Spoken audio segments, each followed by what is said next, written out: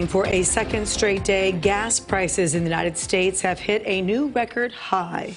The national average for a gallon of regular gas is now at $4.25 a gallon, according to AAA. Just last week, it was $3.66. Yesterday, the U.S. has banned all imports of Russian oil and gas. President Biden has acknowledged that prices will continue to go up and says his administration is trying to find ways to ease that burden.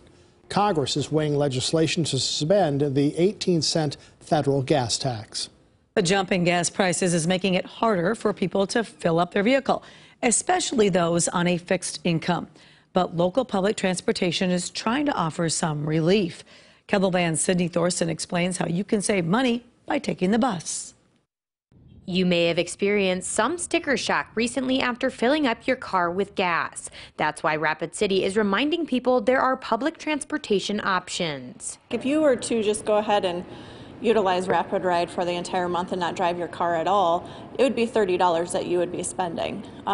Otherwise, you'd be fueling your tank, and I can tell you with my vehicle, it's about $60 to $70, probably more now, about every 2 weeks that I'm driving. So that's a huge savings. The Rapid Transit system says it can help people get to work, school, or just around town. Rapid Ride initially is a little intimidating when you're looking at the routes, but if you have any questions where the stops are, what time they're going to be there, reach out to us. We are more than happy to help you.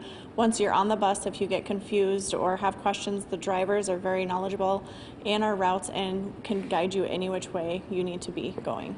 Essentially, Rapid Ride and Dial-A-Ride can take you anywhere you need to go here in Rapid City.